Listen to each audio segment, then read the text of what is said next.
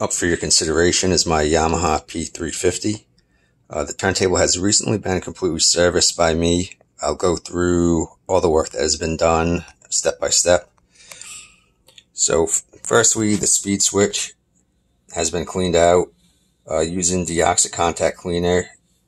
I've cleaned the speed switch to ensure speed stability. I just installed a brand new belt under a week ago. The queuing function is currently fully working. Up and down, as is the cut function. The brand new cartridge stylus combination is an Audio-Technica 3600L. This has been mounted to a brand new carbon fiber Empire head shell.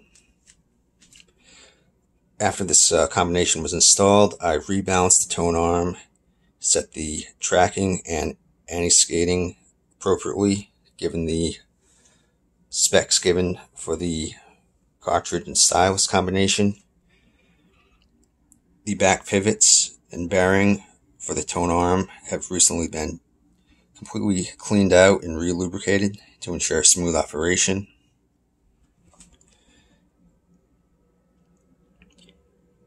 The dust cover is in okay condition considering the age. There are some scuffs, scrapes, and marks, as can be seen. They may not show up completely on video. I'd give it maybe a 6.5 or 7 out of 10. Again, considering the age, kind of to be expected. The original dust cover hinges have long since been lost or broken. It did not have any hinges when I received the turntable. So I've installed some custom hinges. They're functional, it's not elegant. Dust cover can go up and down. Stops and balances. I have some bent nails. Again, not elegant, but completely functional. And I'll throw a record on for you guys.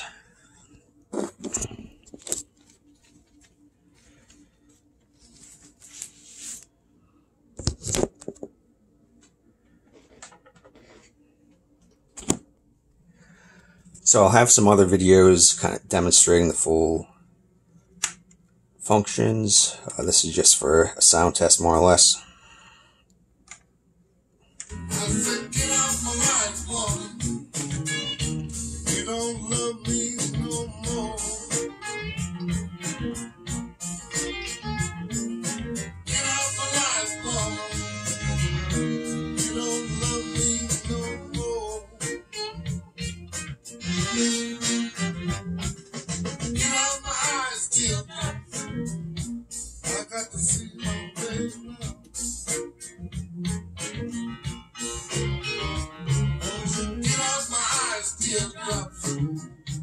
I got to see my way around. You know my life heartaches, nothing but noise by the pound. Get off my ladder, woman. I got to climb up to the top. I said, get off my ladder, woman. I got to climb up to the top. Get off my ladder, woman. There is nothing to make me stop.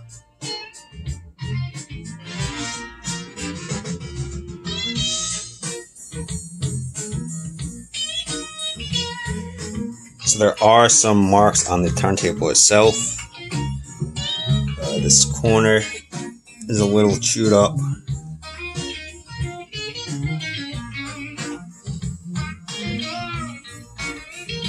Show this side. So nothing major, but just full disclosure.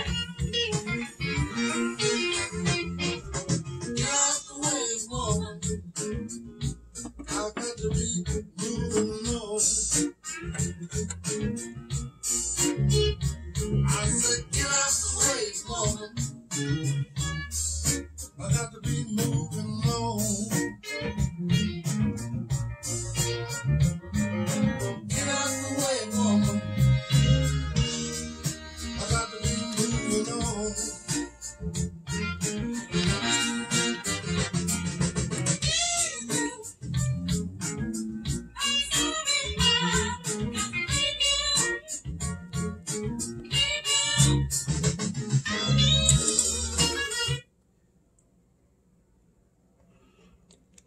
So this turntable actually has an interesting way to set the tracking force.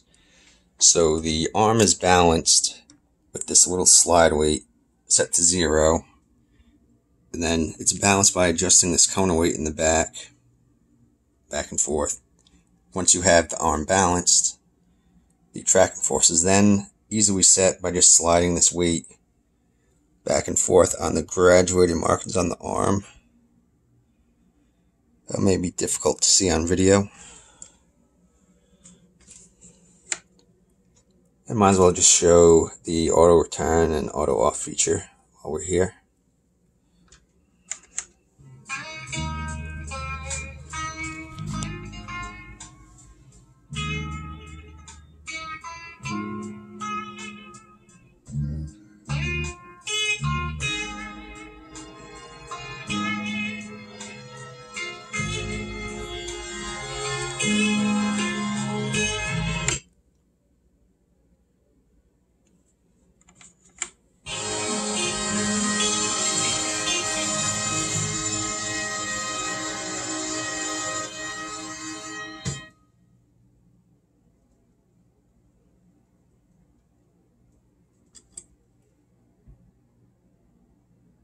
Arm picks up, moves over back to rest,